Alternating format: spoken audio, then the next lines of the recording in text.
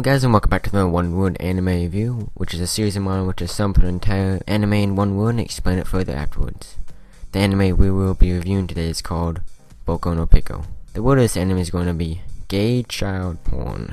What, you don't think gay child porn is one word? Well, deal with it. Boku no Pico is about a small boy screwing another boy. Nothing about it is good.